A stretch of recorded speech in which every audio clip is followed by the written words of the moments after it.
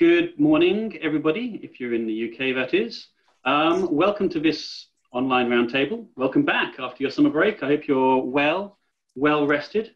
The Russia and Eurasia program is certainly back, and we'll be trying to cope with the immediate and the long-term trends as think tanks ought to do, I suppose. When I say immediate, one or two things come to mind. Perhaps right now, it's the attempted murder of Alexei Navalny. And in some ways, Arkady Ostrovsky and I were just debating this. To me, it doesn't change much. It does make the title of today, the reconfiguration of a regime, in some ways look a little odd, because I don't believe that the nature of a regime is changing particularly. And so one has to ask, what does change really mean? But real experts, i.e. not me, we do have three of them speaking today, would certainly tell you that I suppose the regime is like the proverbial paddling duck, that there's a lot going on under the water. And so that's what we're trying to get across to you today, what's going on under the surface. So what I've tried to instill in the speakers, I suppose, is to talk about meaningful change or significant change insofar as there is any, as opposed to cosmetic change and rearranging the deck chairs. So I'm sure the presenters have slightly altered their presentations to acknowledge and to take account of yesterday's news. That makes sense. Like I say, to my mind, it doesn't change as much. Although to Arkady's mind, in particular, and to Nikolay's, it does. But so this is going to be an interesting discussion. Let's go to the speakers in batting order. First of all, we will hear from Arkady Ostrovsky. He is, of course, the Russia editor for The Economist, who is, I'm sure, responsible for this week's front cover story on what Putin fears. He's also the author of The Invention of Russia, about the rise of Putin and disinformation. Arkady will set the scene and take a little bit of a look at the political economy as well, but talk about yesterday's events too, as they are relevant to this topic of reconfiguration of a regime. Ekaterina Schulmann is an associate fellow of the Russia and Eurasia program here. She's also associate professor at the Moscow School of Social and Economic Sciences and a senior lecturer at the Russian Presidential Academy of the National Economy and Public Administration. She's also, according to a recent poll, one of the most influential people in Russia. Ekaterina will speak about the legislative processes and the State Duma elections forthcoming. Last but not least, Nikolay Petrov is the Chatham House Senior Research Fellow covering domestic politics, with particular foci on the decision-making processes and on the regions. And he will talk to us about the changes in the regime again and how the latest events affect that, and something a little bit more about Central-regional relations. So that's it, 10 minutes per speaker today. That will give us just under an hour for discussion afterwards. And over to you, Arkady, please. Well, good morning, everyone. If you're in London, it's a great honor and it's a high, tall order to speak before such a group of experts, very influential in Britain and the West, and as we've heard, in Russia. Obviously, the subject matter was set up before the extraordinary string of events and before the news of Alexei Navalny being poisoned with a nerve agent of a Novichok group. And the fact that it stands the test of this few weeks, I think it's a testimony to the right question, that the regime in Russia is in the process of reconfiguration, and I think to start with, I'd like to reflect just the degree and the scale to which we are in a process, in a movement, in a flux, in a historic moment. As Mikhail Gorbachev, for those of you who speak Russian, famously said, "Процесс пошел." The process has begun, and it's begun literally with vengeance. In two countries which have, for the past 20 years, the two regimes which have very much based themselves on the idea of stability, or return to stability after a chaotic transition of the 1990s. Two restorationist regimes. Lukashenko in Belarus started first, a populist autocrat who promised to pledge to bring back the Soviet order. Putin started from a different point, all the more interesting that he arrived at a similar one 20 years later, repeating many of Lukashenko's tricks in staying in power. Both regimes struggling with the key question of transition of power and the lack of any system or instruments in doing so.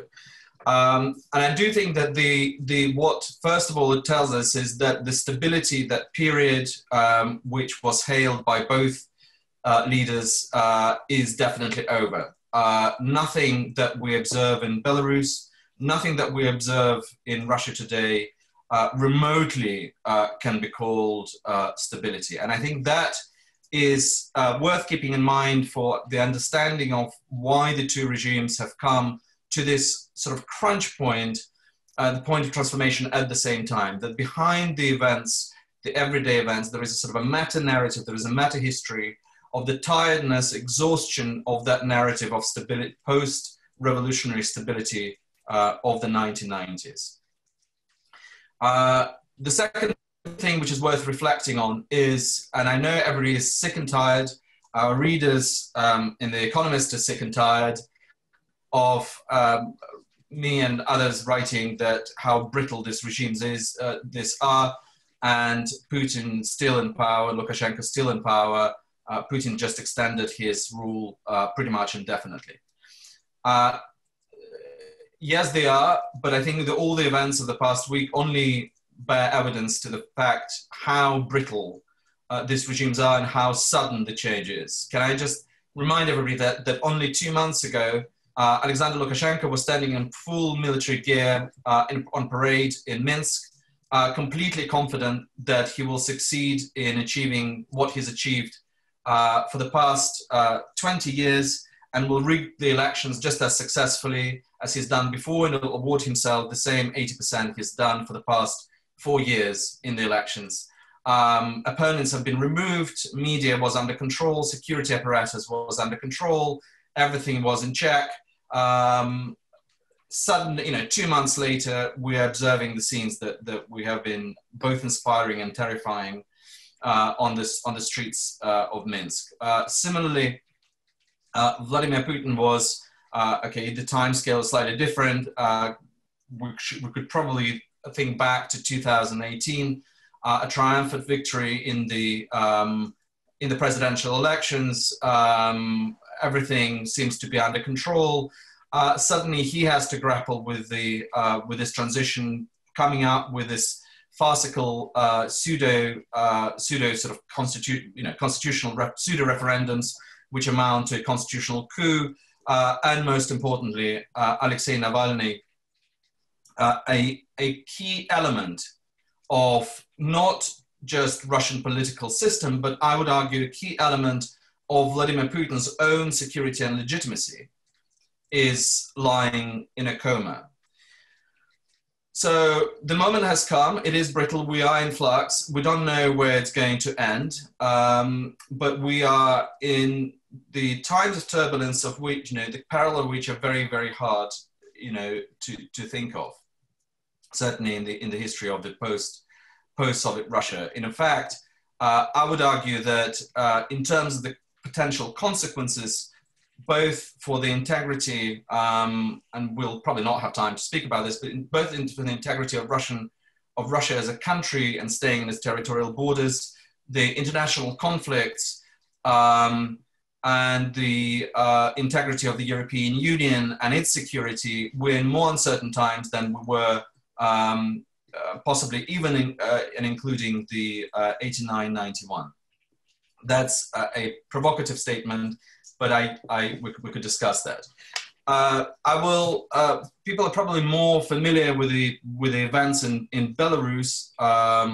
What's gone wrong, we can discuss that. I think there was a combination of factors. There was a tiredness, as I said, of this idea of stability. There was the economic stagnation that's been going on for 5 years. And then, of course, there was the black swan in form of the COVID and the callous response from Lukashenko, which destroyed the idea of paternalism, the father of the nation, and a massive miscalculation in allowing Svetlana Tikhanovskaya, a housewife and a former school teacher, to stand in elections, giving the protest a very strong female face, a non-violent protest, very much fitting into the tradition starting from Gandhi to the Velvet Revolutions of the 1990s, being joined by two other women. So, you know, combination of long-term factors of economy, political cycles, and the black swan, a perfect storm. Just two words about Alexei Navalny and what's happening there. On the one hand, it's very striking that there has been no big response in Russia itself. And let's state that firmly now. I don't think this will continue, but for now, there's been no mass protests in Russia. There's been no political fallout. Everything is sort of in this moment of freeze. Everybody is forgive this pun, might not be appropriate, but everybody is sort of comatose and waiting to see how the events develop. Partly it's because Alexei Navalny is in a coma. We don't know what condition he will come out, for how long he will be incapacitated. But the poisoning, the fact that it has been clearly committed by agencies affiliated with the state on the orders of the Kremlin or with the knowledge of the Kremlin is a very significant development. Alexei Navalny was removed not as some Western media has described as just a critic or a thorn in the eye of the Kremlin. He was the politician number 2 in Russia. Russia had 2 significant politicians. One is called Vladimir Putin, the other called Alexei Navalny. He was the most able professional opposition politician with a very formidable political machine who managed to circumvent the state bans on elections, who managed to circumvent the media monopoly by building extraordinary presence on the internet and in YouTube, changing the agenda, managed to campaign despite being banned from standing the elections, has created effectively a party system staffed with volunteers, crowdfunding, etc.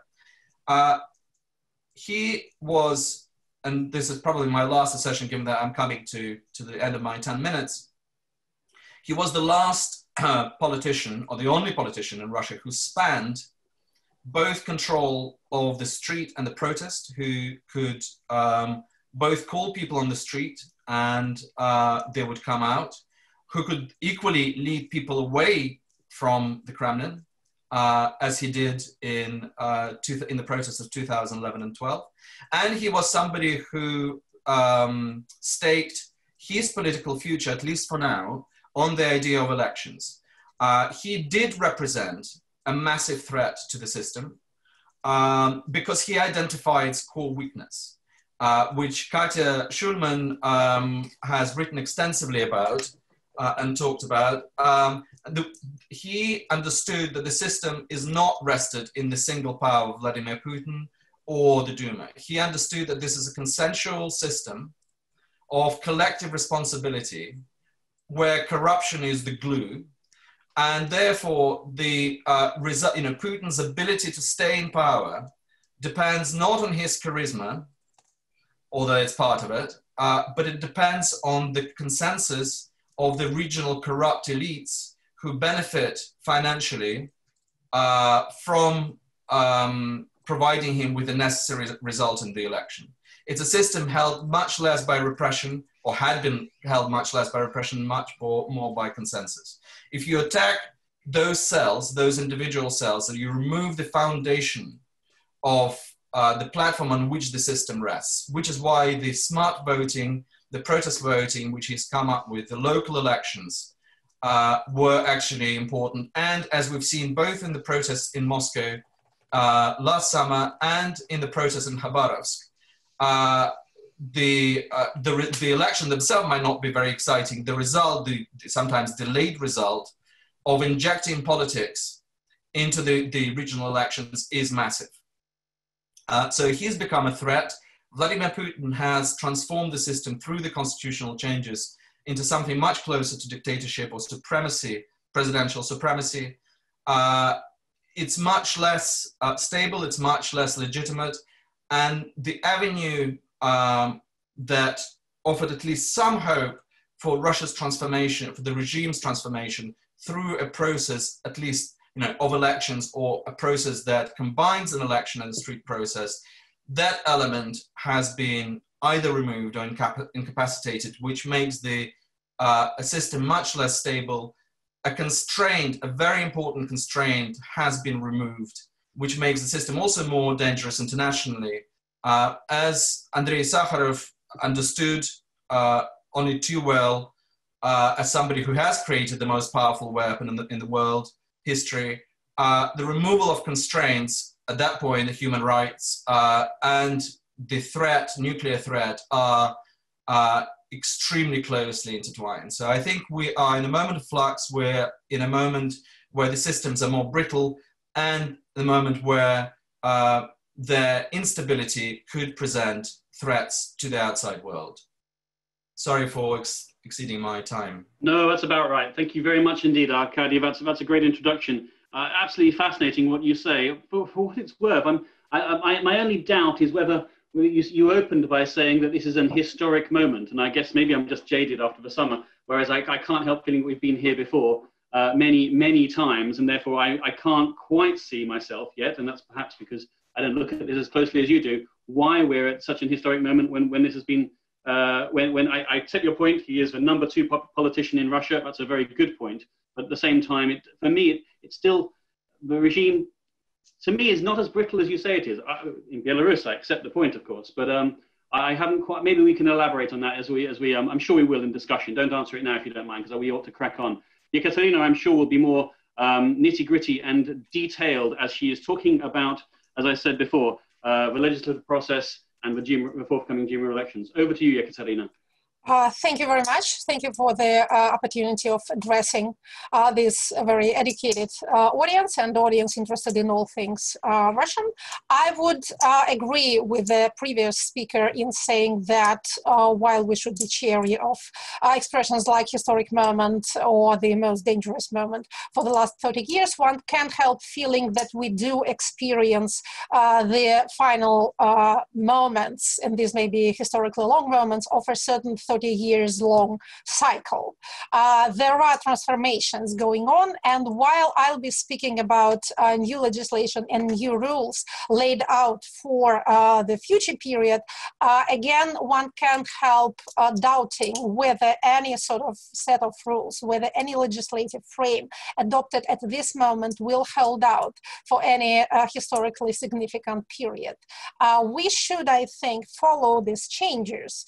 They're worth at least knowing about, but we should also keep in mind the possibility of its not being the new norm.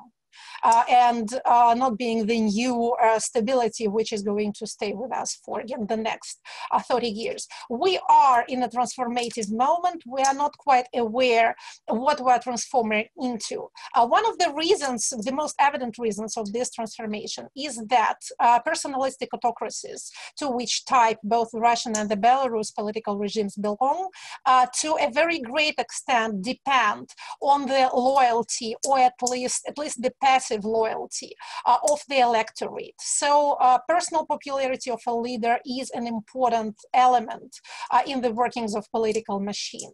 And when these leaders start to experience the erosion of their personal popularity, what is usually called the downward trend in approval ratings, in the ratings of trust, it does necessitate changes in both in the legal legislative composition of the regime and in its political practices.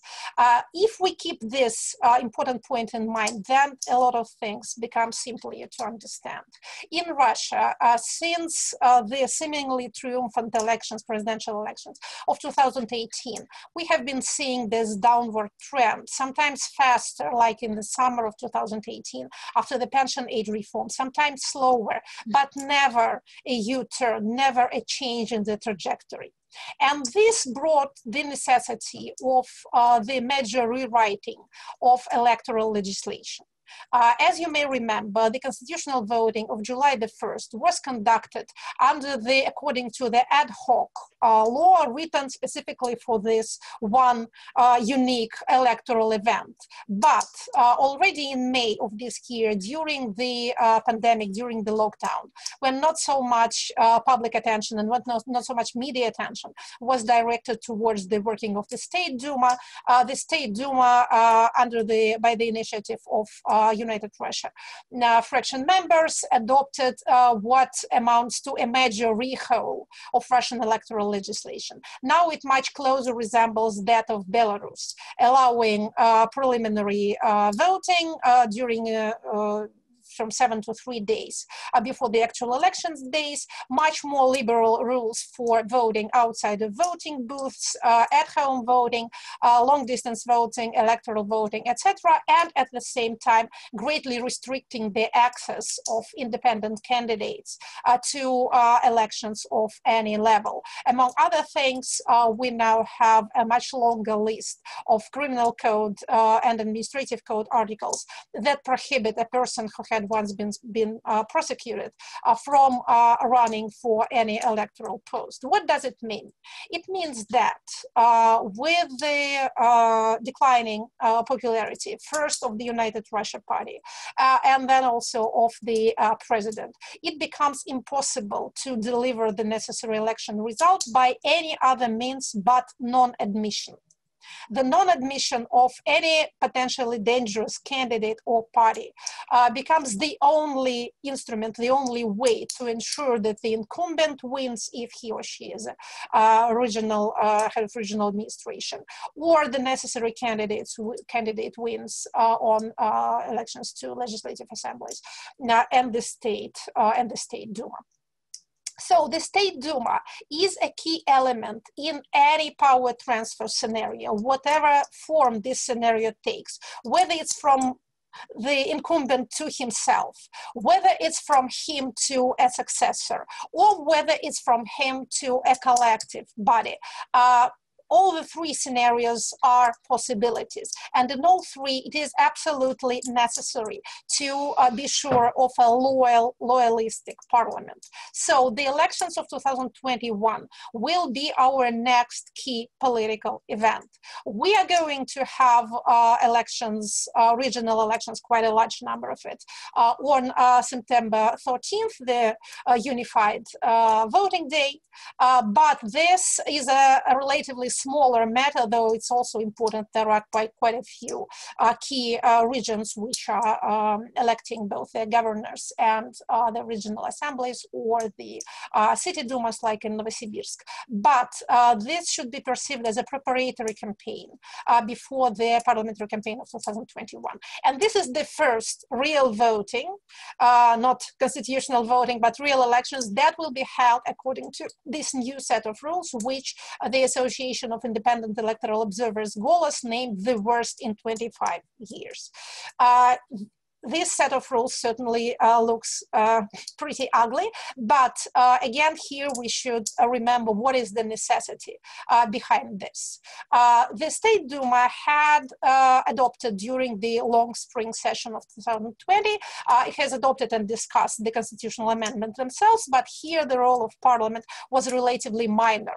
But it also discussed and adopted a number of other legislative changes, into the details of which we will not go too deeply, but the electoral reform I have mentioned, and during the oncoming autumn-fall session, the main task of the Duma will be the implementation of constitutional changes into Russian federal legislation.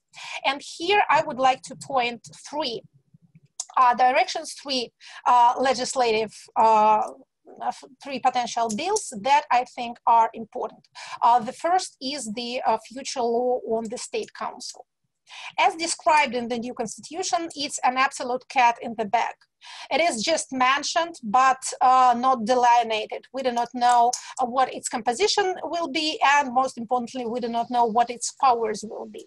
It may remain the decorative institution that it currently is, or it may become a kind of new Politburo, a collective body that will be planned to restrict the future president, the successor of the incumbent. So this the possibilities are endless, and I do not think, given my given my experience with watching the legislative process in Russia, I do not think that anyone yet has a clear idea. I would suspect that there are a number of projects now circulating in the presidential administration, and some will be chosen according to the then existing political situation. And also, I do think that here, as in the case with many bills and with the constitutional bill itself, the key elements may be introduced during the second reading in order to have them passed faster and in order to, again, to circumvent media attention. This is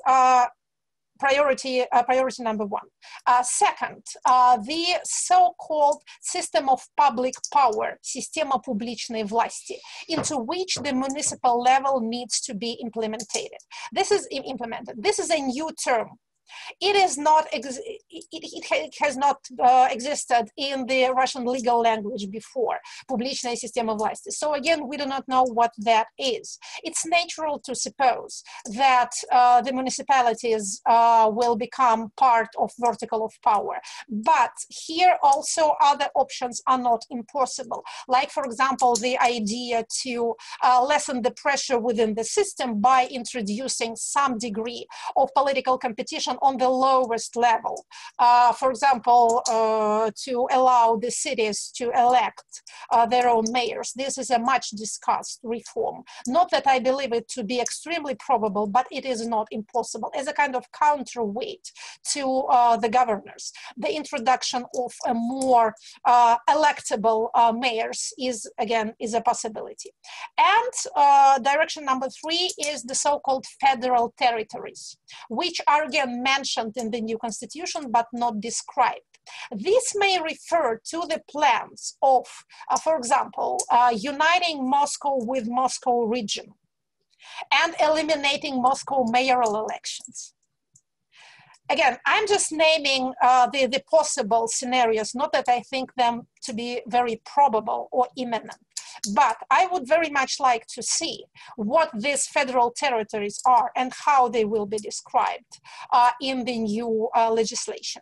I'm naming these priorities because much more attention will be directed at the new legislation connected to the so-called traditional values. Changes in the family code, like the one already introduced by Yelena Mizulina. By the way, it's not the only one. There's an alternative bill introduced by Krasheninnikov and Klishas. Again, I'm sorry to be too detailed, but that's just my cup of tea, so I do think it's so terribly important. Other people may not have the same opinion. So my point is, while there will be a lot of noise, I wouldn't like to call it noise, okay, people do care about these things, but there will be a lot of attention directed towards ideological or religious looking or traditionally minded changes. Behind all this, and at the same time, there will be going on discussions and changes and implementation of bills that are of much more influence on the general composition of Russia as a federation, so far as it is a federation, and on its system of checks and balances, so far as it has a system of checks and balances.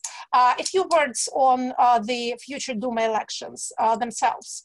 Arkady has described our new constitution as being much closer to the dictatorship, to super presidential model, but at the same time, paradoxically, it also raises the price of a State Duma mandate. It does give certain new, if not new powers, at least new additional visibility to the federal parliament that will now have a role in at least discussing the figure of the prime minister and of the ministers, other members of the government. These people who will be elected deputies in 2021, by the way, at whichever date the elections will take place, because the scheduled date is in autumn, but there's a possibility, it's been allowed by the Constitutional Court, there's a possibility of holding elections a little bit earlier. So they may happen in spring or early summer of 2021, but that is not terribly important. So these people who will be elected deputies will be present at the moment, the crucial, the dangerous moment of power transfer, presidential power transfer. Again, whenever it takes place, whether in 2024 or earlier, before that. The scenario where constitutional reform happens, then parliamentary elections, and then presidential elections is evidently the one that Moscow tries to sell to Minsk. And from this, we may judge that this is our own Russian scenario. So pre-term presidential elections, again, are not impossible. So how will these elections play out? Again, not going too deeply into details, legislative or political, I would like to make one final point. Remember the Moscow City Duma elections of 2019. Remember this sequence of events. First, there's elections which no one used to care about, and then suddenly, with the new political atmosphere, people start caring about it, and they want, a lot of candidates want to run. These candidates are barred from participating. There follow protests on the part of potential voters. The candidates are not registered anyway. Then elections happen, protest voting happen, smart voting, and a lot of non-united Russia City Duma members are elected. And the face of the city parliament changes. Another possible sequence of events is protest voting, falsifications to nullify, or at least to smooth the effects of protest voting, and then protests against the falsifications, or rather against the results which are published as official, but are not accepted by the society as such. Again, let me agree with Arkady. Regimes like ours and like the one in Belarus, they do rest on public consent. At least the people in general, the citizens in general, need to agree that even if there were some unfair play, but the bulk, the general result is as it should be. It was like with the constitutional voting. A lot of people noted that the voting procedure was ridiculous. A lot of people noted that the results were in Moscow or St. Petersburg were probably not the ones published. But there was this general idea that actually, yes, Russia voted for the amendments. There was the majority, maybe not 72%, maybe 60%, but still there was a majority. This is the stable, relatively stable situation. But there happens a moment in the life of personalistic autocracies when this stability fails. And then, like in Belarus, people do not say, maybe it's not 80%, but maybe it's 60%, but they say, no, it's 3%, which again may not be true, but we're not talking about realities, we're talking about perceptions. And perceptions in a political process are all important. Thank you. Thank you, Ekaterina. There was a lot of fabulous detail in there on the State Council and a number of other things. But still, what you said, it reminds me of something told me many years ago, which is that in order for things to stay the same, things are going to have to change. And that, in a way, sums up your presentation. You need to run very fast in order to stay in the same, spot. Yes, and yes. Maybe, Kolya, you can elaborate on that. I should have mentioned to you, ladies and gentlemen, Nikolay Petrov is speaking us from somewhere on the Adriatic coast in a manful relinquishment of his holiday responsibilities and familial responsibilities. He did actually design this seminar, but he has volunteered to break his holiday and come to us now. Kolya, over to you to talk about the significance of yesterday, the regions, and anything else you can add to what the other two speakers have said. Thank you. Okay, thank you, James. Not only it's a privilege to participate in such a distinguished panel, but I do have special bonus. I am speaking the last, so it makes it possible for me not to repeat those points. I do agree with my esteemed colleagues. I'll try to make 8 brief points to be as brief as possible. My first point is that Putin's Russian political regime, which we knew and which has undergone transfiguration in 2014, is over, and there is the new one. It's hard to foresee now a way how it will operate, but I would agree with Arkady that it's much less stable and thus much more dangerous. My second point is that there are a lot of features which have disappeared, and there are also several new features. First of all, Putin's personal base of support, which after 2014 has made it possible for him to circumvent political elites, has disappeared. And something should be changed just in order to compensate for this very special weakening of the base of the political regime. Elections are almost absent.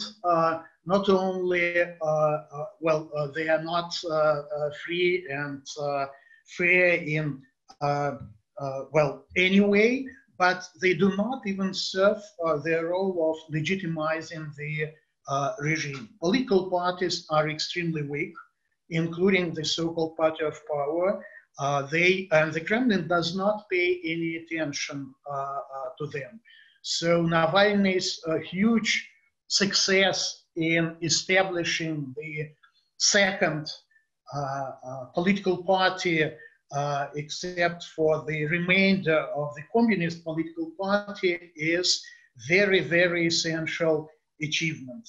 Political elites are almost absent, in a sense that we do have a neo-nomenclaturian system where the influence of any element is almost totally defined by his or her position in the system, either official or with regard to Putin personally. Judiciary looks even much weaker now than it used to be a year ago, and we don't have a constitution at all. And this is very important. My third point is that there is collective Putin instead of this. We can call him great or expanded Putin. However, Putin himself, I think, is one step away from Lukashenko. His popularity is declining, and stability of his regime, which I think is partially defined now by the fact that all players are extremely weak, is not that stable in my view. My fourth point is that in absence of either popular or elite support, and I would not agree that Putin has managed to consolidate elites, he did manage to threaten elites. And this is important that repressive apparatus provides for this kind of quasi-consolidation of the regime. And here I would mention not only Navalny case, but previous Furgal case and Bykov case in Krasnoyarsk Krai as very new usage of political repressions, not just to send signals and to threaten elites, but to fix in spin doctor's way political problems. So repressions now are vitally important just to fix certain problems, and regime is faced by new problems of this kind. Siloviki, in my view, and here is my fifth point, they do play a very instrumental role. They are totally controlled by the Kremlin. And it's very interesting to look at what's going on with regard to prosecution office. It wasn't good under Chaika. It's not, I think, any better from the point of view of ordinary citizen under Ivan Krasnov, the new prosecutor general. What is different is the fact that Yuri Chaika had a lot of connections, and there was a kind of balance between interests of different elite groups and clans. Now Krasnov is absolutely technical head of the prosecution. Highest courts should follow, and you've heard perhaps that Putin's classmate became deputy chair of the Supreme Court instead of much younger and well-positioned guy, which looks, in my view, a development in the same direction. Those guys who are bosses in law enforcement and security agencies should not be connected to any other elite groups, but only to the center, to Putin himself, to Putin personally.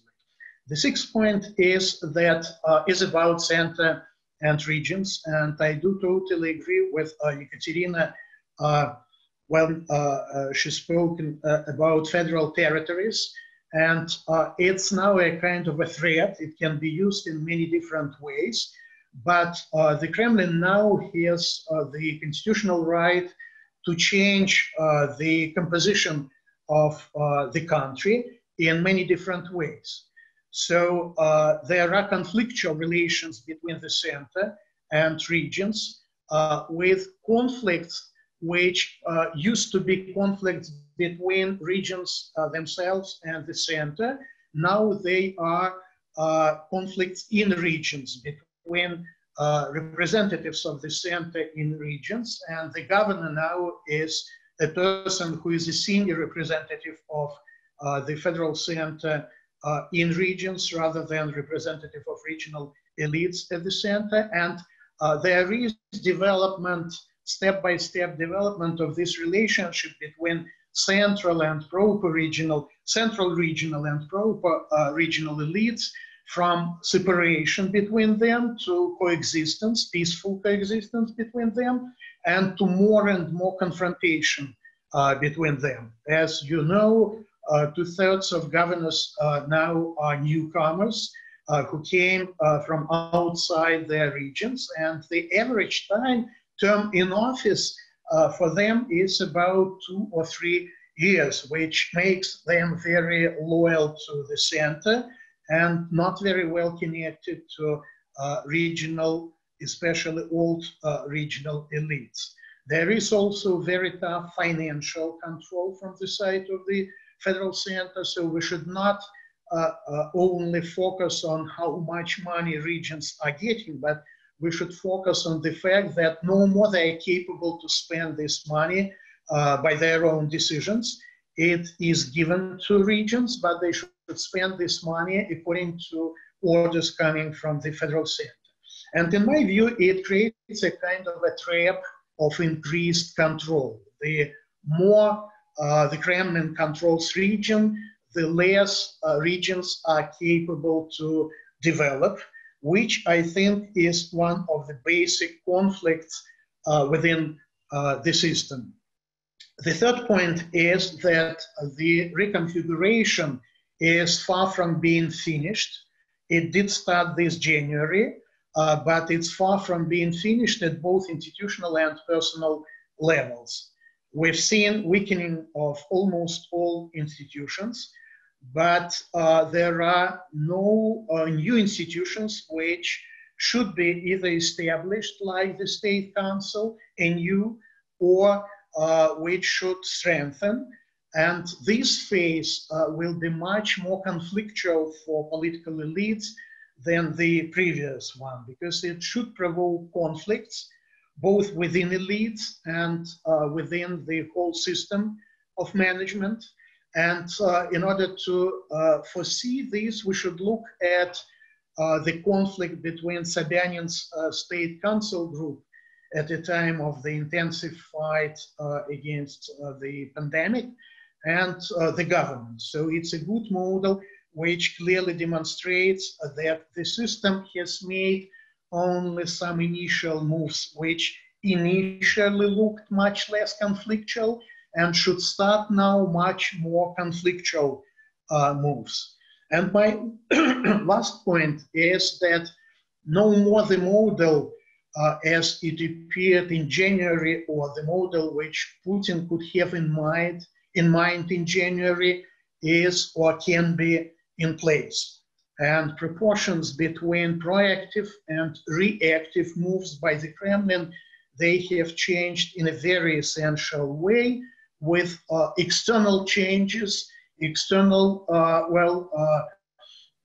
restraints playing more and more important role, and the system being forced to improvise and being forced to react rather than to go forward with realization of the whole initial plan of transfiguration.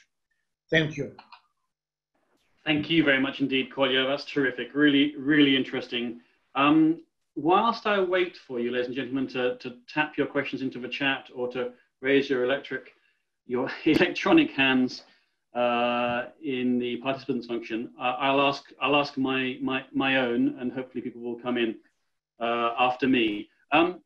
Arkady in particular, maybe Kolya too. I mean, I just want to come back to the brittleness of a regime point, because as you say, people have been saying it for a long time. And if we'd had this discussion in 2015, just after the murder of Boris Nemtsov, and which was not long after the Euromaidan revolution, I suppose, as well.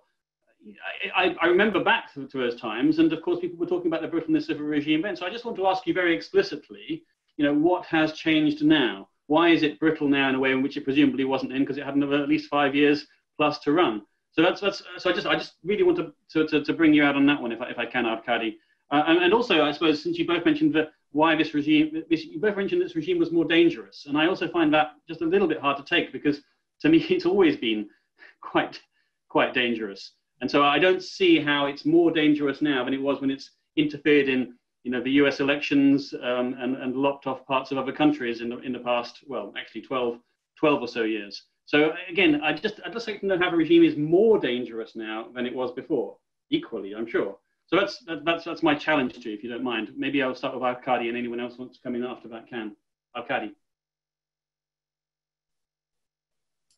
Thank you, James. Sorry, just unmuted. Yeah, no, these are both very good questions. And as I acknowledged, we have been saying this. That doesn't necessarily mean it's wrong.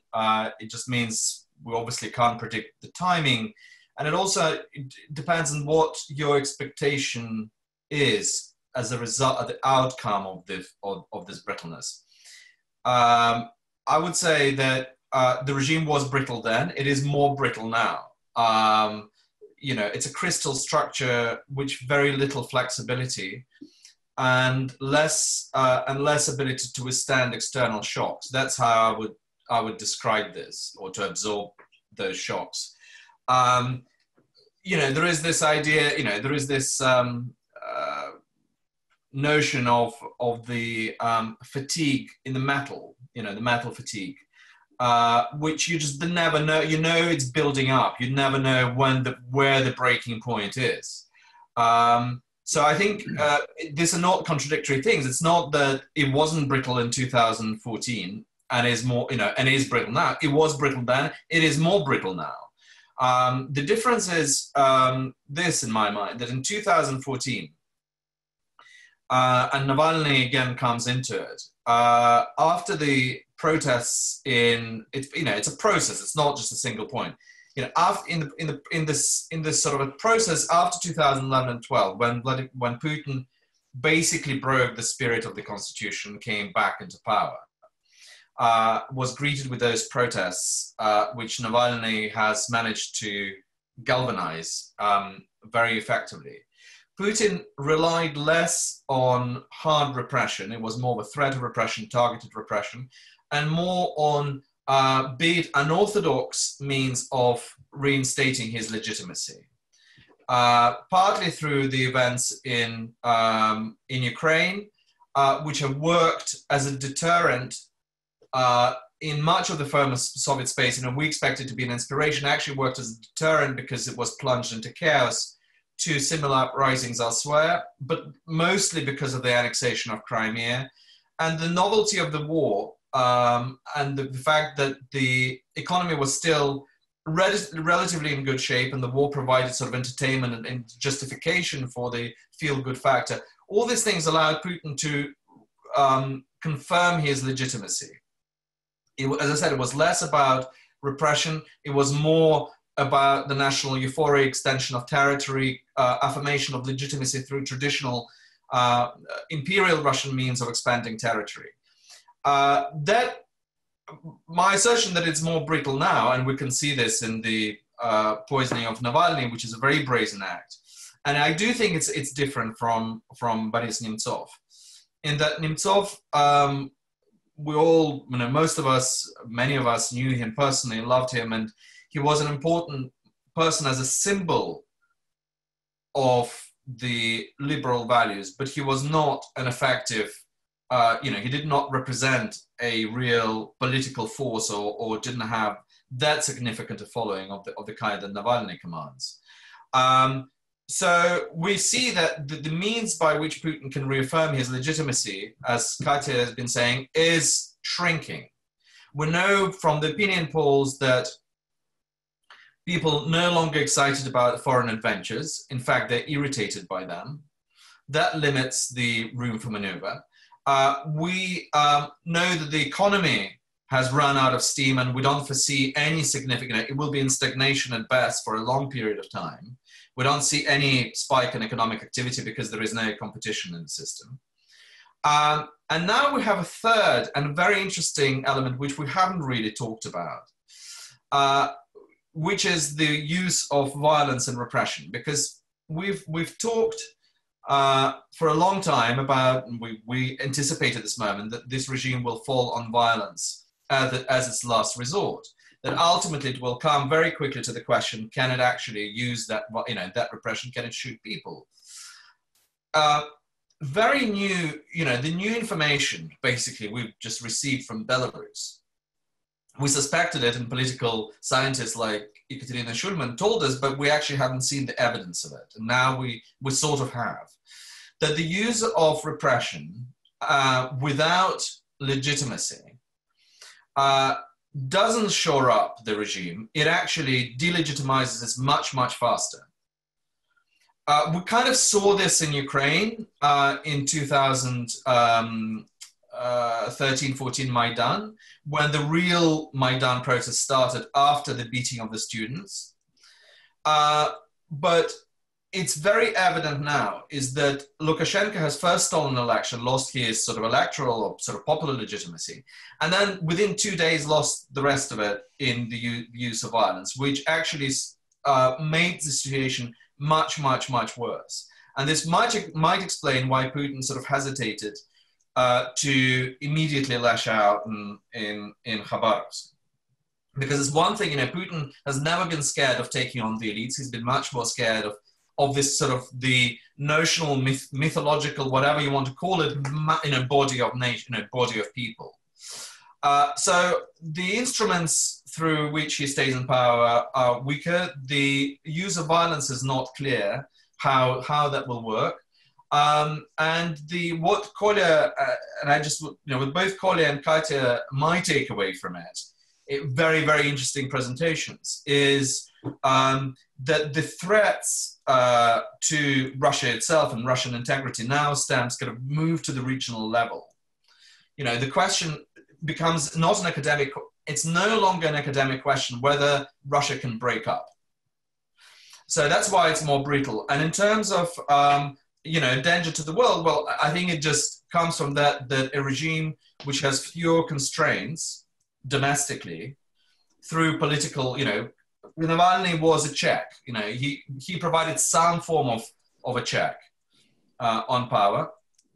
A regime which is unconstrained and desperate can resort to more desperate measures, as we've seen in the case of Lukashenko. Can I just finish with saying, hopefully it will never come to that, but the noises that Lukashenko has been making by organizing drills on the Belarusian western border, by saying this is Lithuania and Poland trying to invade our space, it's one step away from a mad and desperate dictator launching a provocation dressing whoever you want, in Polish uniform and launching an attack and then calling for collective action. We always talked about Article 5 in terms of NATO, but what if actually he calls on Putin to provide collective response to provocation launched by the regime from the Western borders?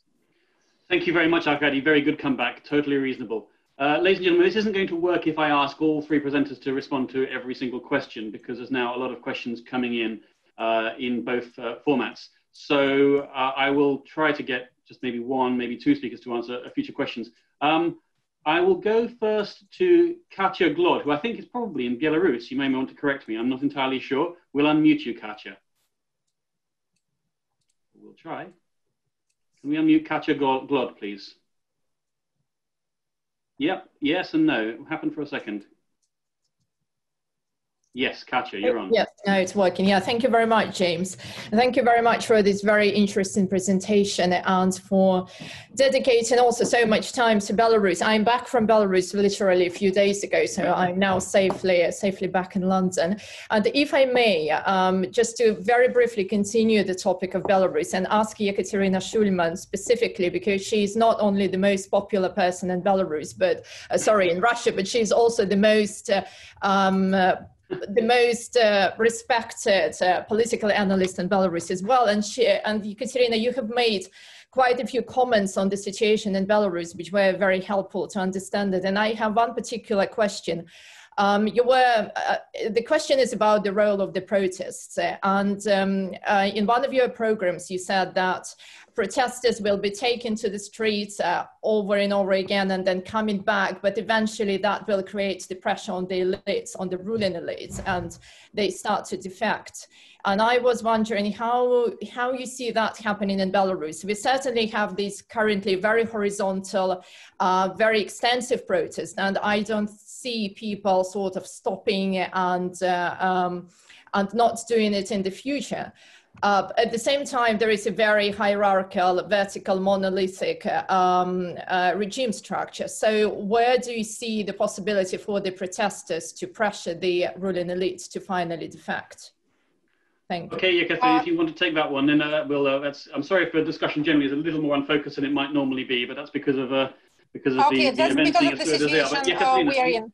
So we are answering questions immediately as they arise, right? Please. Good. Thank you for the question. I absolutely deny the rumors of my being the most popular political analyst in Belarus. I have no confirmation for this whatsoever, but I did mention the protesters' ability to persist in their protest activity, and if not to increase it, at least not to lessen their visible numbers as one of the factors of the protest's effectivity. There were 5 factors in all. One is the one I named. The second is the ability to create parallel power structures, starting with independent counting of votes and ending with people's governors and people's mayors. The third was the defection, as you said, of the elites, or at least the appearance of elite figures expressing sympathy for the protest movement or resigning in favor of their support because of their support of the protesters. And number 4 was the position of international community, how the capitals of the big powers react and what measures they take, whether they recognize the election results and whether they support the alternative president, the alternative power vertical, or power horizontal, which is being created. We see in Belarus partly the presence of all those factors. And by the way, there was one more factor, the diversification of the instruments of protest, because you cannot just keep going out on the streets. It's a nice thing to do, it must be done, but the other instruments must appear, like strikes, for example, or those creative types of expressing their protests that the Belarusians are so good at. So we see, to an extent, all those 5 factors present in the Belarus protest movement. But we see the persistence, we see the numbers, we see diversifications of the instruments, but we have not seen the all-national strike.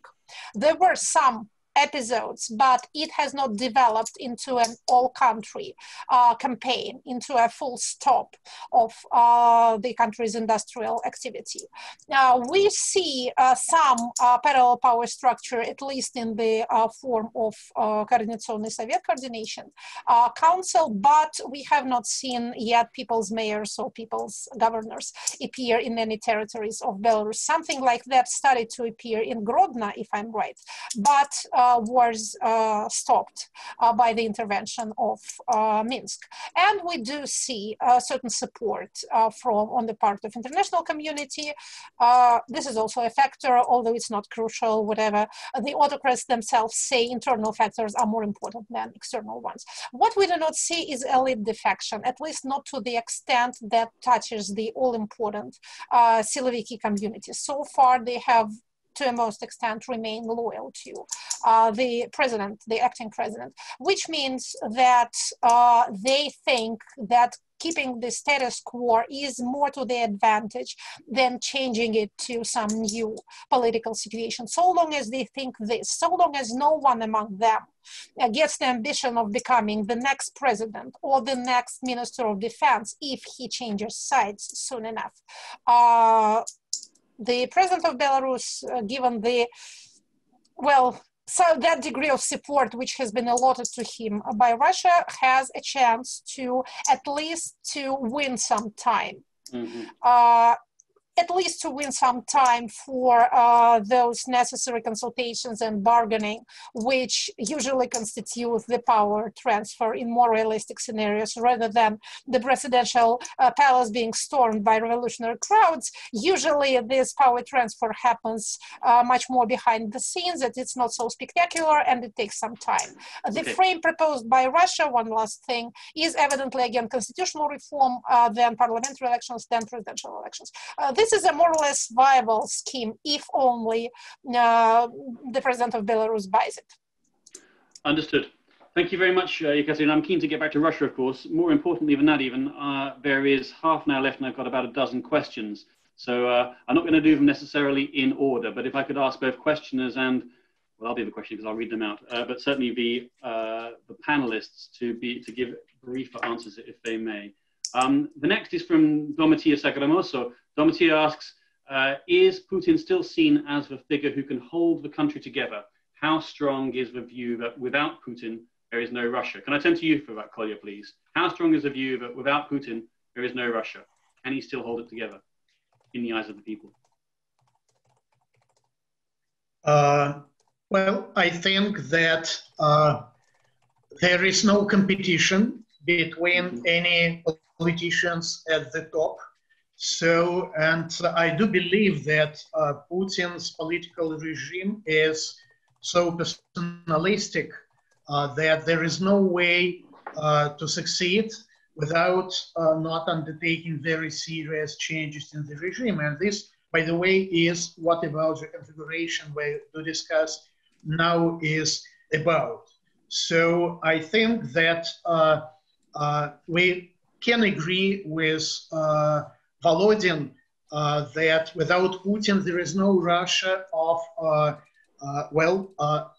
the way we do see it. So in Putin's absence, whether staged by Putin himself and the Kremlin or taking place without their will, Russia and Russian political regime will be different. Thank you very much indeed. You surprised me by the verity of your answer. Thank you. Let's move to Anders Osland, who says that the, if I can find it, I've lost Anders' question. Here we are. Anders says he's missing the economic aspect. Putin has made a program until 2030, which aims at stable real incomes. Russia has no economic development program at all. GDP has stagnated since 2014 and real disposable incomes have fallen by 15%, says Anders. Why keep the why keep the dysfunctional Putin regime? Can I turn to you for that, Arkady, please? Ah, we lost Arkady, in fact. He's just come back into the waiting room, I see, Anna. If you can readmit Arkady. We've obviously lost his... Let me just I'll give him a couple of seconds. If not, I'll adjust. Arkady, are you there? No, that was unfortunate timing. Right. James, while Arkady is coming, I can start answering this question. Okay, that's fine. Fine. Sorry, Yeah. He's back. No, Arkady. Yes, but I'm really sorry my internet connection went. So if there was a question... Arkady, can I ask you a question? Yes, of course. Right. So the question is from Anders Osland. Anders says he's missing the economic aspect. Putin has made a program until 2030 which aims at stable real incomes. Russia has no economic development program at all. GDP has stagnated since 2014 and real disposable incomes have fallen by at least 15%. So Anders, with his usual provocative nature, asks, why keep the dysfunctional Putin regime, bearing in mind the economic problems? Well, because the the inter-elite threat, inter-elite repression is still there. There is a... Can you hear me? Can you hear me? Yeah, Yes. you're fluxing in and out, but keep going, and if I have to change you, I'll switch to the Kolya. Yes, please. So I think there is still a sort of a threat of repression. That's one. There is also the threat of, there is still consensus of the elites and the fear that if Putin goes, they basically, to put it very simply, have stolen so much and done so many bad things that somebody like Navalny might come. So there is a fear of what will happen if he is not there. If not Putin, then who? There is a fear of Russia disintegrating and moving back, sort of a fear. And in the situation of Belarus, it's often about injustices rather than just economic incomes that spurs the protests. Okay, Kolya, you wanted to add something very briefly on the economic dimension. Thank you, Arkady. Yeah, I am not an economist, as you know, rather economic geographer. But what I'd like to say is that Navalny's case, I think, can be a game changer, not in the sense that the West now will react in a way which would influence what will go on next in Russia, but in a different way. At the beginning of this transfiguration process in January, the idea was to distribute money in order to demonstrate that incomes and life level do increase, and in order to make this transformation of the system much easier. It didn't work due to the epidemic, and now it's absolutely understandable that there is no way for regime to count on any serious economic achievements, even in a short while, if to distribute money and to create a kind of a vision of economic well-being. That's why I think what can follow after all these serious events now, it's movement into a very different direction, demonstrating, well, in direction of besieged fortress, demonstrating that Russia can be seen as an island of stability surrounded by the West, which is conspiring against Russia all the time. And if so, then what has happened to Navalny should be seen not as a mistake made by secret services, but as a cold-blooded decision to change agenda and to use very different way how to restore Putin's trust to Putin. Absolutely. Thank you very much indeed. There's a couple of questions on the opposition and political parties, one from Rebecca Luffner, one from Alex from the Foreign and Commonwealth Office, and one from Alex Folks. How will the role, this is for Ekaterina, I think, how will the role of the systemic opposition evolve as the regime faces an election cycle and grapples with the legitimacy questions? And Alex also added to that, you know, what is the future for the United Russia Party and even LDPR? Ekaterina, if you may.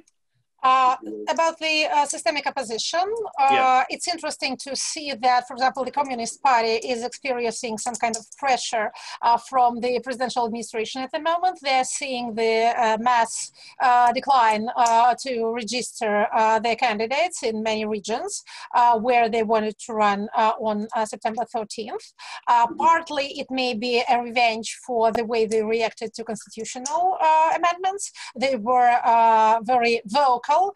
The Communist Party very vocal against the amendment, and the Communist Party member of Moscow City Election Commission actually refused to accept the results of constitutional voting and tried to go to court with this case, but didn't succeed. But still, again, they made a lot of negative noises in the public sphere. This may be one reason, but there are other less symbolic reasons in the situation where there is a great demand for any sort of oppositional-looking candidates or just alternative candidates.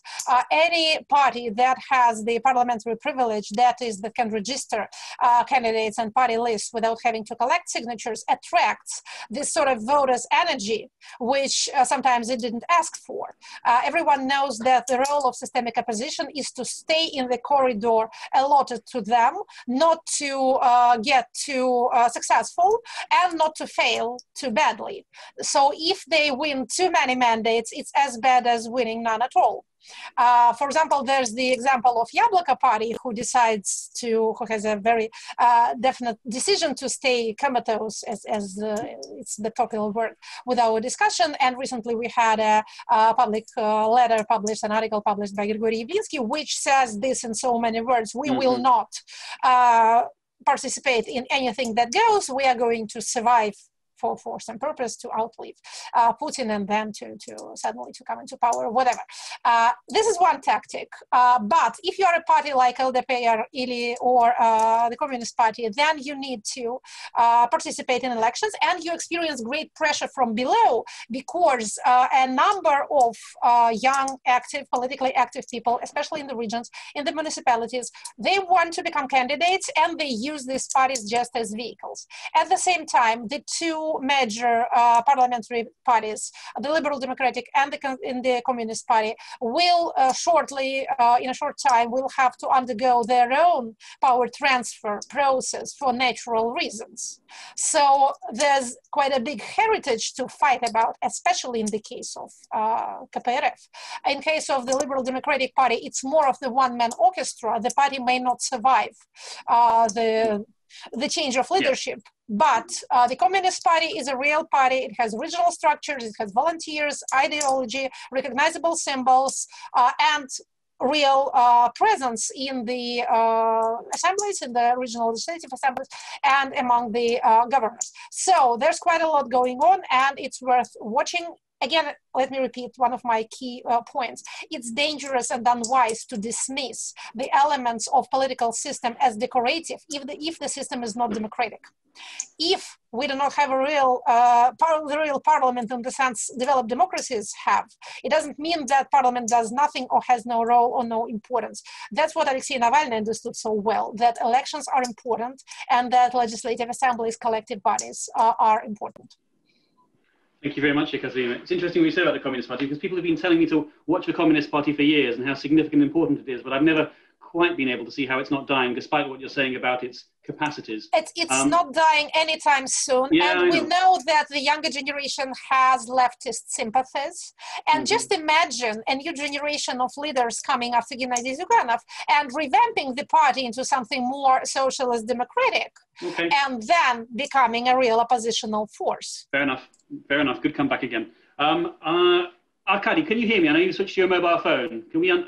We may need to unmute you. In fact, if you can't unmute yourself, you can probably hear me. But can we unmute Arkady? Yes. I can hear you. Great. I can hear you. Arkady, I'm going to ask Janet Gunn's question to you, please. Is the timing of the attack on Navalny connected with a sense in the Kremlin of being squeezed between protests in the Far East and in the West, and to make quite sure that they don't spread to the center?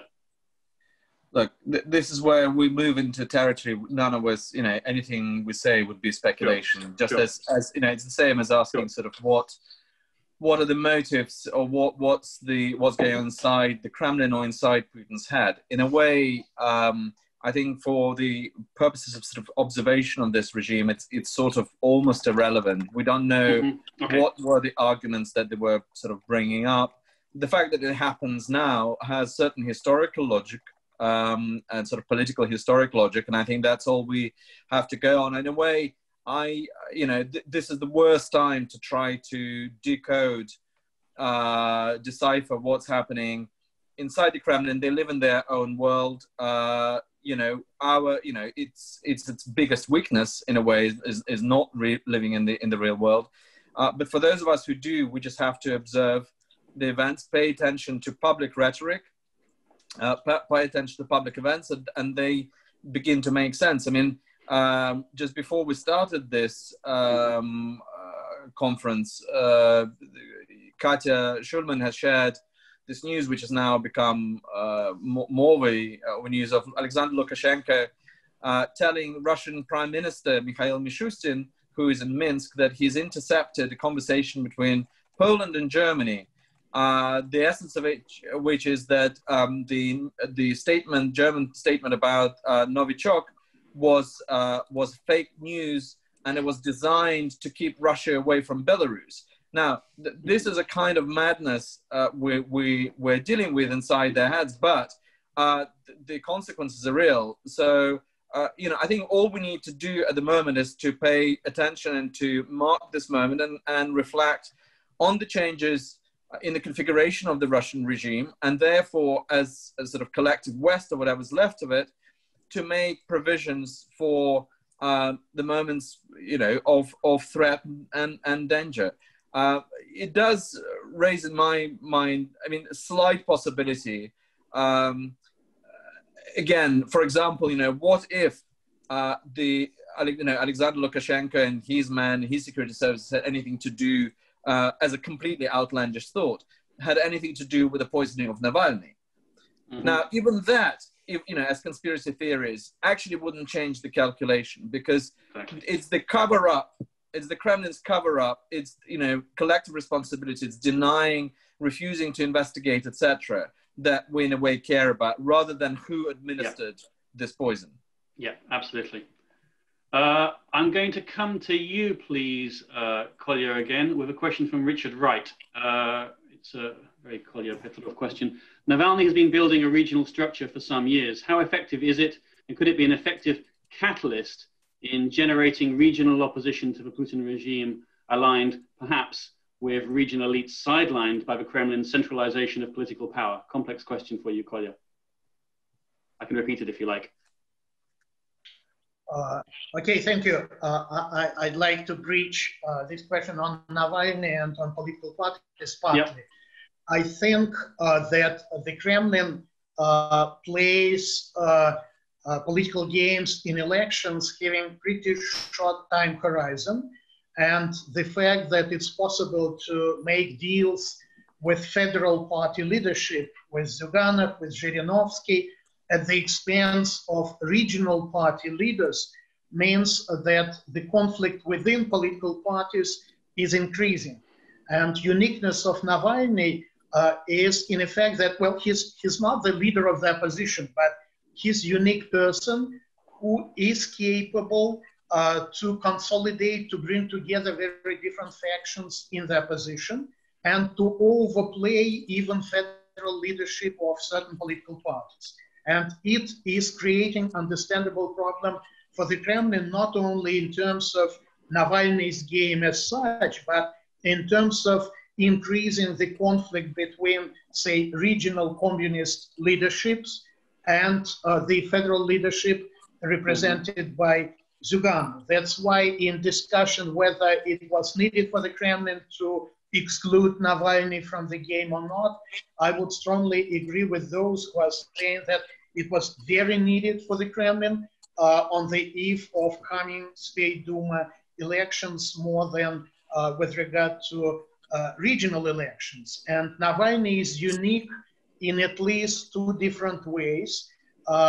Last years, he did establish this huge horizontal structure, which is absolutely unique. It's real party, although it has been not registered by the Kremlin, but it's the one which is led by him in a very efficient way. And second, he did come with this smart voting model, which creates huge risks for the Kremlin, because in coming Duma elections, the stake has been made on single mandate districts, where you can use your administrative resource much better than in voting for party lists.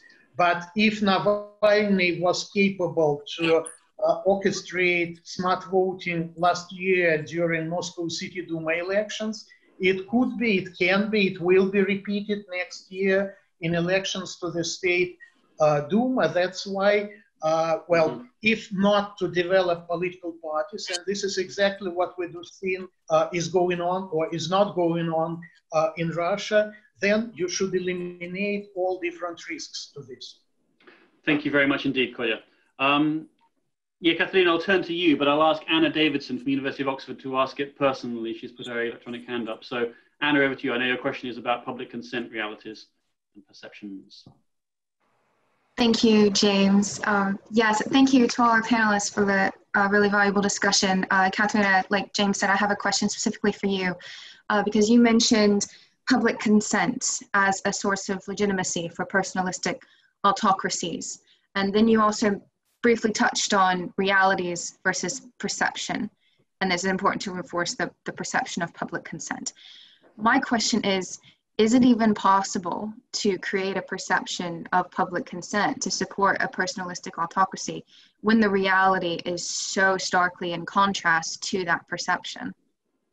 Well, there are limits to the possibility of creating a false impression, but we've seen these limits in the case of Belarus again, which we're referring to again and again. But if you do have the monopoly on state TV, you have quite large capabilities of imposing these false impressions and this completely unrealistic picture of what society is, of what people want, whom they really support, what is the mode of the people. You can impose it on the people, and then of course it becomes a self-fulfilling prophecy because it's a norm for a person to try to follow the majority. It may not be the most noble course of behavior, but it's the most natural one. We are social creatures and we conform to social norms, and if we are told that everyone loves and supports the president except a certain marginalized minority who are on the pay of the West, then we, being good, law-abiding, decent citizens, want to be the good majority, not the bad minority. Again, this course of policy has its limits, but I would attract your attention to the concept of informational autocracies, as recently developed by Daniel Trisman and Sergei Guriev. It's one of the many names of these new types of autocracies. We call them hybrid regimes, we call them competitive or electoral autocracies, or yes, personalistic or party autocracies. There are types. But these are the political models that rely on 80% of propaganda and 20% of force, as the saying is. So in Russia, I do think that this loyalistic core, which is essential for the preservation of stability as understood by political machines of this type, is still in place, but it is experiencing erosion. This is a very slow process. It's like dissolving of a big lump of sugar in hot tea, and the tea is not so hot, not yet. So it's been going on since it started, by the way, in 2016, because if you follow the polls, then you'll see 2 years period of national euphoria, the so-called Crimean consensus, 2014, 2016. Then we had our plateau moment, 2 years of relative stability. And then starting 2018, we have this unstoppable downward trend. Now it's 2020. We'll see what happens on September 14th. and we'll see what the developments will be next. This process is also connected to the change in media habits of Russians. To put it simply, more and more people are on the internet rather than on TV. And it's not, the point is not that internet is liberal and pro-Western while TV is loyalistic and traditional. The point is that it's a different type of information consumption. It educates the reader, the viewer, in a different way. Watching TV is a passive activity, but watching this same Solovyov program on YouTube is a political action, because the very fact of your viewing it changes the number of views. You can put a like or a dislike, you can share it, you can comment. So again, it educates a different sort of person who in time becomes a different sort of citizen. Thank you very much indeed, Ekaterina. I'm going to ask one more question of Arkady, and then I'm going to ask a question to all of you, which has been asked by others anyway. It's not my question. But Arkady, I'm going to ask you, you can still hear me, Arkady, on your mobile phone? Yeah, I can hear you fine. I'm going to ask you Jeffrey Hoskin's question, which is just the role of economic conglomerates and oligarchs in all of this, please.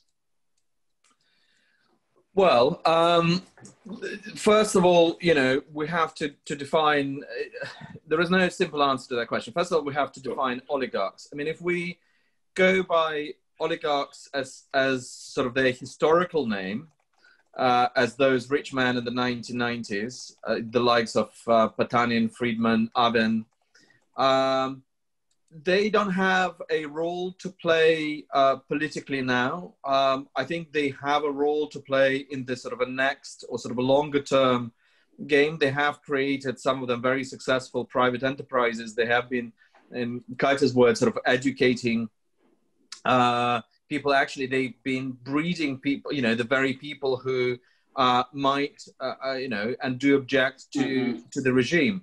They don't have an immediate political role. They're not in the immediate political circle, and they will continue to distance themselves, safeguard their wealth and their physical safety, and particularly the safety of their children through by Western means. That's why we see them, you know, we have been observing this process of them moving out, not in a way to channel Kremlin's interests, but to produce some sort of property rights and the mechanism for transferring their inheritance through Western institutions. It is one of the stresses of the systems that I think, as de Tocqueville said, you know, if you want to understand how the system works, look at the inheritance.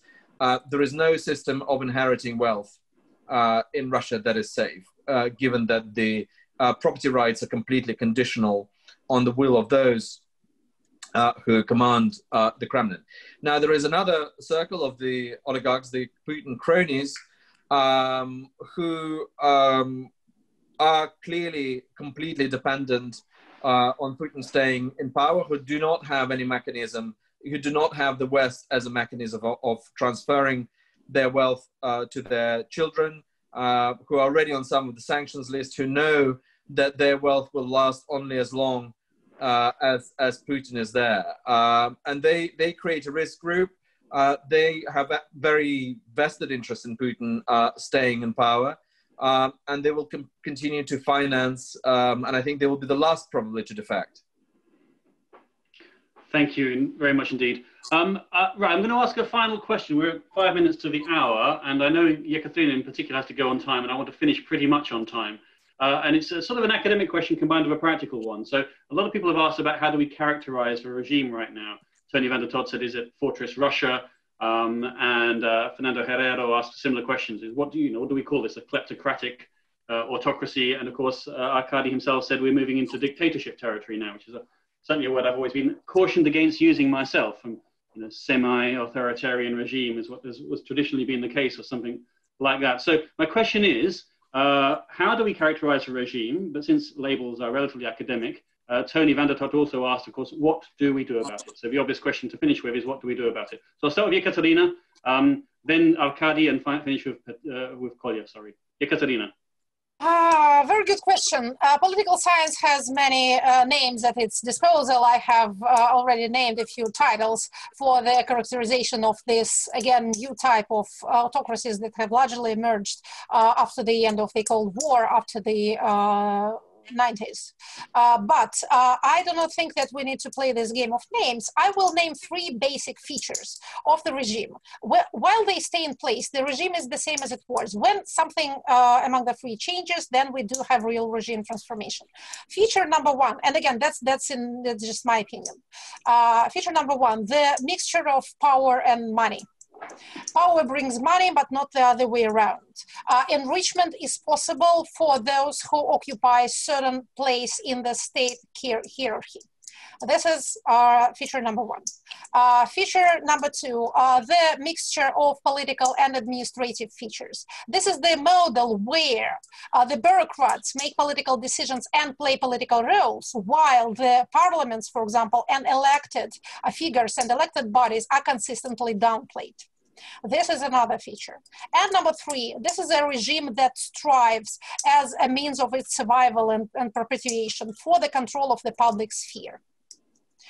This includes control over political debate and election process via legislative means, electoral legislation. This includes, of course, the most visible side, control over the media, especially mass media, television, and to an extent where it can, control over the internet, and general care, great care being given to, great attention, great resources being spent on the informational side of the regime, the picture, the presentation, the perception. So these are the three tools of death, to quote the name of one of Chesterton's stories.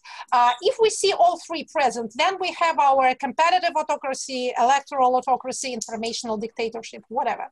If, again, something changes here, then we have another type of a political model. Competitive autocracy, understood. Didn't quite answer the question of what to do about it, but I'll leave that to others. Thank you very much, Ekaterina. If you do have to go at 3 o'clock Moscow time, then thank you. I want to listen to my colleagues answering this question. So Arkady, over to you. How do we categorize the regime now? You did say dictatorship earlier, so I'll push you on that. And what do we do about it? And I will try to wiggle out of it now.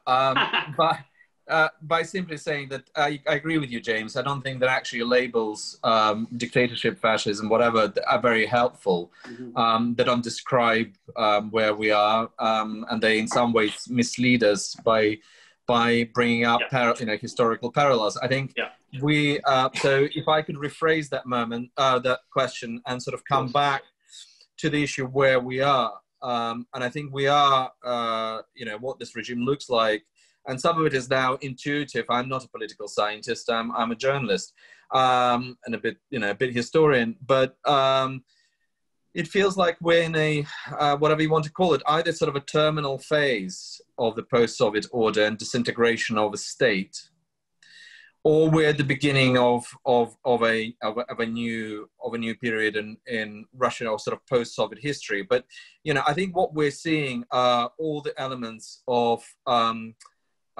disintegration of statehood, or the way we've seen it before, and the use of violence or the decentralization of violence as one of its features. One thing I would like to, as a footnote, bring up is that we haven't mentioned at all Ukraine. I'm not going to bring Ukraine into it now in any meaningful way.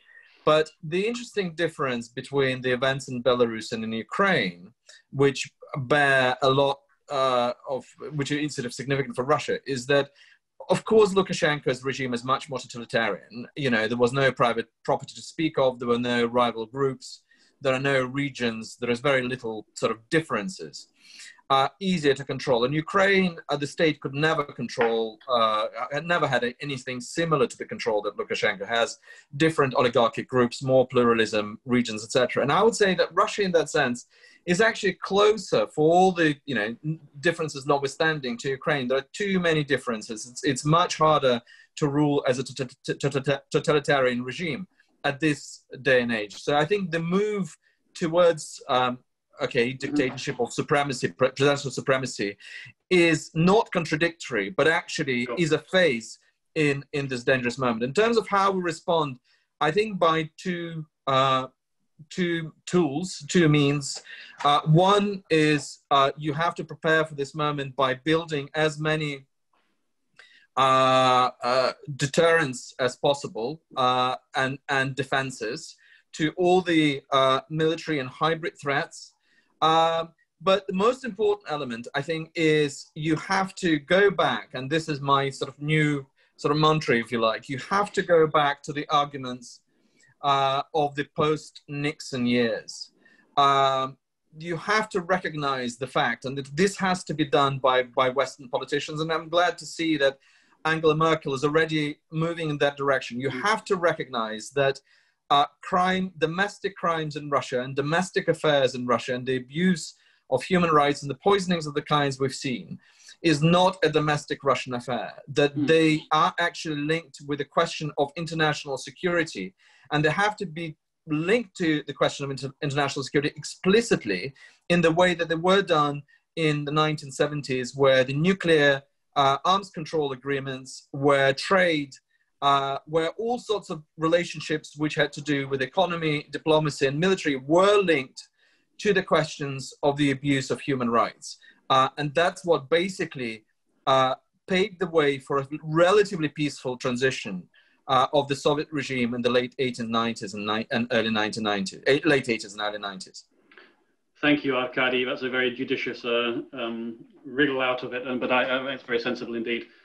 Kolya, please bear in mind that I have run over terribly, so a very brief answer, if you will, particularly maybe on how we characterize a regime right now, because I'm sure we'll talk about what to do, что делать, in future seminars. I'm already planning one in my head. I think, James, that all classifications are very general, and if to find features the same for different regimes, you do lose the essence of these regimes. Like, say, if to take Ekaterina's features, you can say that 10 years ago regime was absolutely the same, which is not true in my view.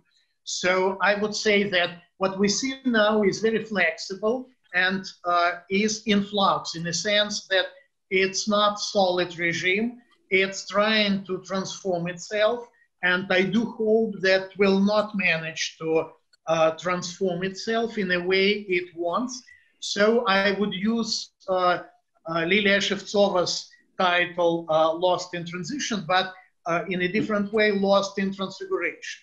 Yeah, nice finish. Thank you very much, Kolya. Ladies and gents, it's almost 10 past the hour. I'm very sorry for running this on, but it was a lot to get through. And in fact, my apologies to many of you for not managing to get everybody's question in. I'm sure Kolya and I will think up how to redo this in a different fashion soon. I'm very sorry, Sebastian, Bob, whose questions I didn't get in, amongst others, Mikhail, Mary's contribution, which is on the chat. If you can see it, it's very important. I said at the start that the Russian Jewish program is back with a vengeance after the summer torpor. We do have some events coming up in the first half of September, not least Ukraine's local elections on the 9th of September, something on the Belarus protests on the 11th of September. You're all invited to these. If you haven't had the invitation to the Ukraine's local elections one, then we'll send it to you. Let us know. I think the Belarus protests event is the invitation is about to go out.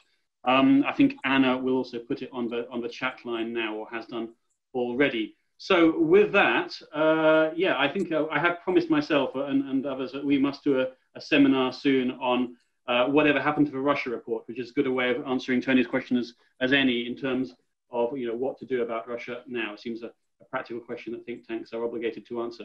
But with that, let me thank profusely Ekaterina Schulmann, Kolya Petrov on holiday, and Arkady Ostrovsky with his internet issues, which you coped with manfully, Arkady. Thank you to all three of you. That was an illuminating and very important seminar, I feel, considering the context in which we're in, and there'll be many more of them, I'm sure. But thanks to all of you for joining, and see you next time. Bye-bye. Thank you very much. Thank you.